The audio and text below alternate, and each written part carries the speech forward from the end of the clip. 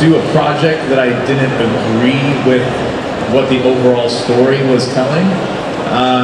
But if I was playing a character who maybe I didn't agree with what they were doing, but was part of telling us a greater story that I did believe in, then that I would be okay with. I think the idea is, as an actor, you want to connect with the characters that you play, but for me, in that particular sense, if the story that's being told is something that I agreed with and that I thought was a good thing to be a part of, even if the characters served the purpose in it that it was not necessarily what I would agree with doing, it would serve the greater purpose of the story. So that would be different. It's funny, I don't really look at it that way as much anymore. I love being on set, and I love being with, you know, good people to work with. So it's not like now, like great actors, like I've never met them before. Some of them, like the ones that would be my dream one to work with. So I don't know that I actually would like to work with them because I don't know how they are as people. But I will say, just as an actor, probably like the first one that comes to mind is Christian Bale. I think Christian Bale is like an incredible transformative actor. So to see him do his thing would be pretty amazing.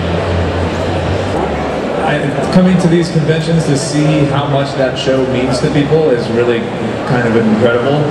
It's amazing to have been a part of something that means so much to so many. So as long as it can continue in a way that the fans can continue to appreciate either the old characters or new characters, but continue to tell the same stories that mean so much to everyone, then yes, in that spirit, I would want it to continue on. I think that'd be great. As long as it's still meant enough to, you know, the fans of the show and new fans, old fans, everyone, then that would be great. Well, I'll do two, since you said two. One would be kind. That's a pretty simple one. It seems simple, but I don't know why it just doesn't always work. Be kind.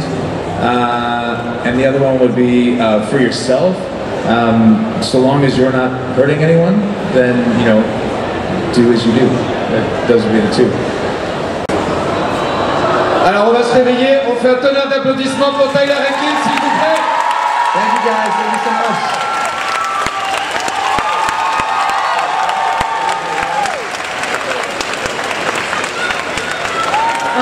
Et peut-être